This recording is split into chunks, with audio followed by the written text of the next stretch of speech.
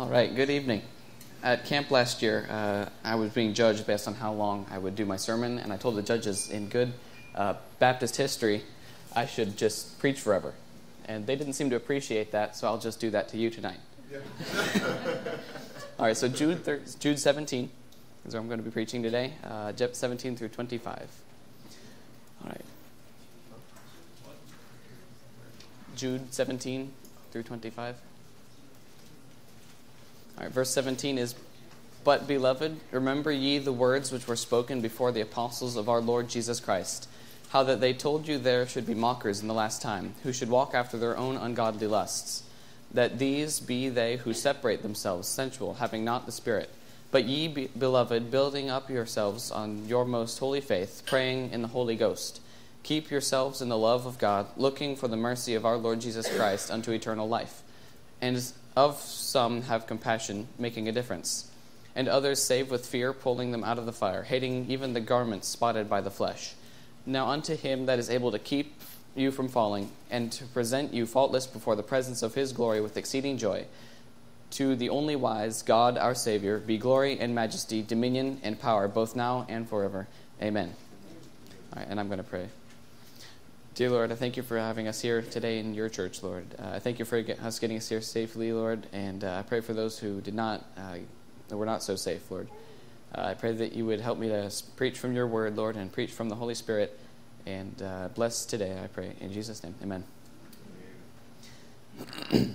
All right, so the book of Jude was written just to Christians all around that had begun to be distracted from their purpose as Christians. The teens learned in Sunday school about, we have a mission after we're saved. We have a mission to do God's will and to glorify Him and all.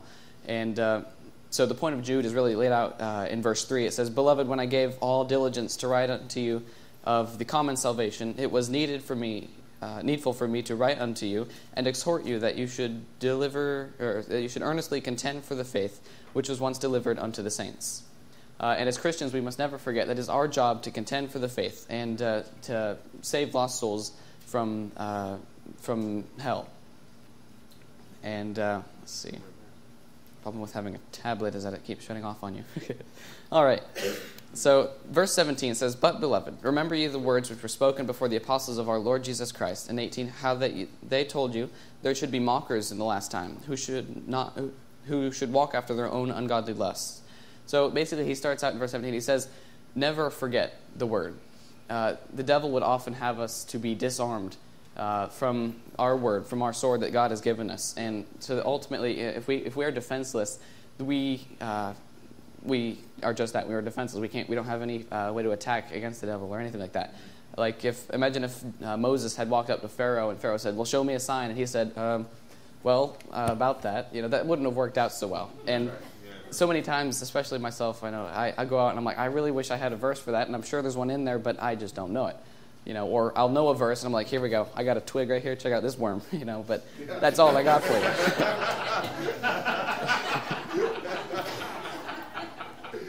you. So never forget the word, because that's what God's given us to guide us through our life. And let's see. So He tells us in the last times, and I don't know whether these are the last times. Nobody can know for certain, but I can tell you that it says, "Never forget the last times that there will be mockers," and I can tell you that there are mockers in our midst today, and either non-Christians who would say, the Bible, it doesn't really mean anything and all that stuff. But you would expect somebody who's unsaved not to believe the Bible. In fact, the Bible tells us they don't understand the things of the Spirit of God. But I think this verse tends to talk about Christians who are mocking, who say, well, that tradition, you follow the Bible, that's silly. You sing those old hymns and, you act this way. They think that's silly and they mock. And, we got to beware of that, or beware of it in our own life. Let me tell you, you'll never win somebody to God by mocking them or mocking their practices. Right. So beware of mockers, and it says the ungodly, or those who follow their own ungodly lusts. And I sin and we sin and everybody sins, but it's one thing to sin and then seek reconciliation, but it's another to just sin and just be held captive by those lusts and not really care and just continue to live in that sin. So I'm taking too much time on this 2 verses. So, all right, so verse 19. They said, these be they who separate themselves, sensual, having not the Spirit. It talks about, you see, I think children are the best place to see sin, very openly, just because they don't have the same lying capabilities as adults. So you watch children, and you have the 2 types of children who go in, like for instance in the nursery or something, they'll reach into a purse or something and grab the mints, and they'll have their little mints, and they'll run off into a corner, and they'll be filling their face with mints. And then you'll have the other type of person who'll go up there and they'll try to take one of the mints, and then the first person will refuse them, and they'll run off and they'll pout in the other corner. We have the types of people who separate themselves so that they can go sin, and do their own thing and be on their own. And then you have the type who can't join other people, and so they have that pity for themselves. Dad was talking about at the graduation. They have selfish pride and selfish pity. They're both rooted in the same thing, but they have slightly different manifestations. But it's that separation, and the thing about the separation he mentions is that if you're in a crowd with sinners, you're not going to separate yourself from the sinners necessarily, unless you're a Christian, but this is talking about the sinners. So as a sinner, you would not separate yourself from other sinners to sin. So the idea here is that you're among Christians, and so then you're sinning, and that's what makes you want to separate. So if you're among people and they're lined up with the Bible, and you really don't like their presence, that should be a warning light for you. All right. All right. It talks about sensual. That has a sort of a different connotation nowadays, but what it really means is the word means basically belonging to breath, which means as humans we have the physical body, we have our soul, which is our life in us, just like an animal, and then we have the spirit that comes alive when we are saved. Well, having this belonging to this breath is basically just that flesh, that instinct in us that would have us do just follow, like it said, ungodly lusts. And so that's what it means, separating yourself just so you could be, fleshly and not really care about the spiritual part of your body. So it talks about beware of those who separate themselves and having not the Spirit. So verse 20, be ye beloved, building up yourselves on your most holy faith, praying in the Holy Ghost. Our job as Christians is, again, not to mock each other, not to deride each other and break each other down, but to build each other up on our holy faith. Praying in the Holy Ghost and using, the Holy Spirit is working. It needs to be working in us as we build each other up, and that, especially that last part, praying in the Holy Ghost is essential, because if what you're doing, even if you're trying to be helpful, if you're trying to help others and you're not in the Holy Ghost, then you're really not helping them at all. And it is important to have Holy Ghost in everything that you do. 21, keep yourselves in the love of God, looking for the mercy of our Lord Jesus Christ unto eternal life. Can I say I need the mercy of God all the time, as many of us do. But keeping ourselves in the love of God and looking for the mercy. This is mercy. We all need mercy for ourselves, and we should also see that through the love of God that there are people all around us who need mercy as well. Like I see people all the time, at work or on the road or something, and I don't think about it generally. But you think that they need God's mercy because they're more than likely they're going to eternal damnation, and they need God's mercy. So we need to have the love of God and say, I want to just help you right here. I want to help you, show you the mercy of God.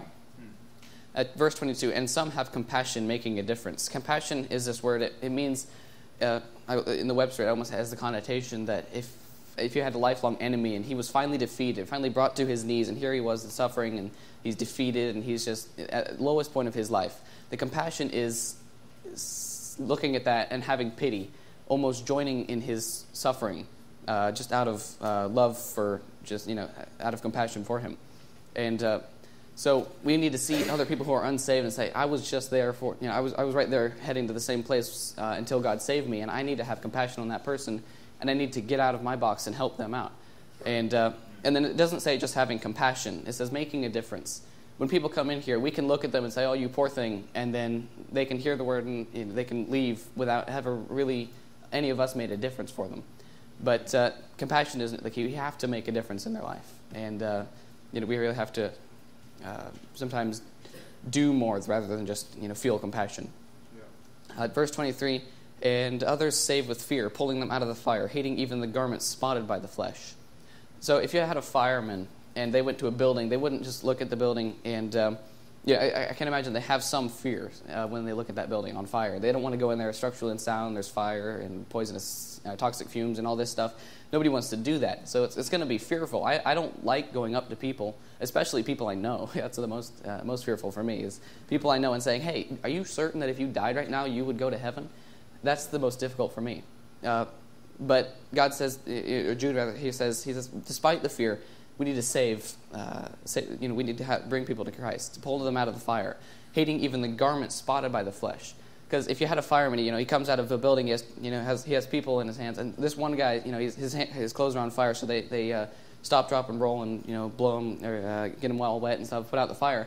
But this other person over here that just have a couple of flickers, flames, it's no big deal. No, that's not how the fireman works. It's that you've got a fire, we're going to put it out. I don't care how big it is, because that spark started something like that. So we can't just say, okay, now that you're saved, you're good. You don't need to worry about the flesh. God will take care of it when you're dead. That's not how it really works.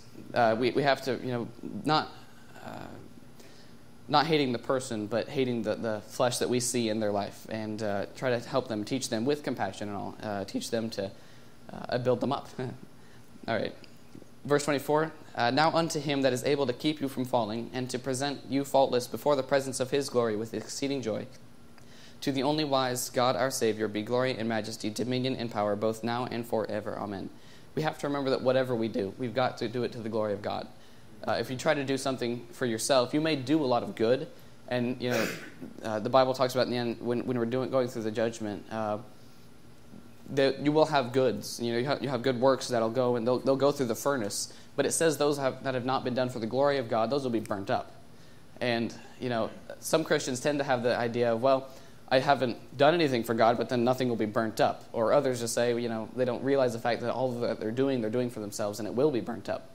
We have to remember that whatever we do, we have to do it to the glory of God. A quick example of that is they had, during World War II, the Germany made a really, really incredible ship called the Bismarck. And it was the biggest ship that had ever been made, or at least battleship that had ever been made up to that point. And it was really glorious and all this stuff. Well, when it finally went under, or when it finally met its end, the rudder was destroyed. And the captain was still at he was still at the helm. He could still, he was still in a position of authority. Christ is still in our hearts, but he couldn't do anything. He wasn't getting any glory for the action as it just sat there and spinning around in circles because it couldn't control itself. It looked great, even on the outside, at least at first, but if he couldn't control it, he wasn't getting any of the glory. It was useless to anybody.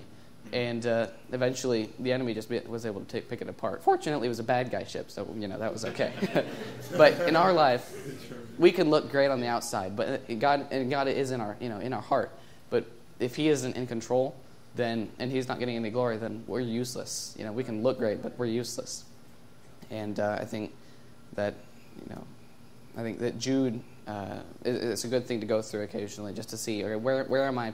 Where my mission is here. But where have I gone off course in my past? Thank you. Amen. I appreciate that.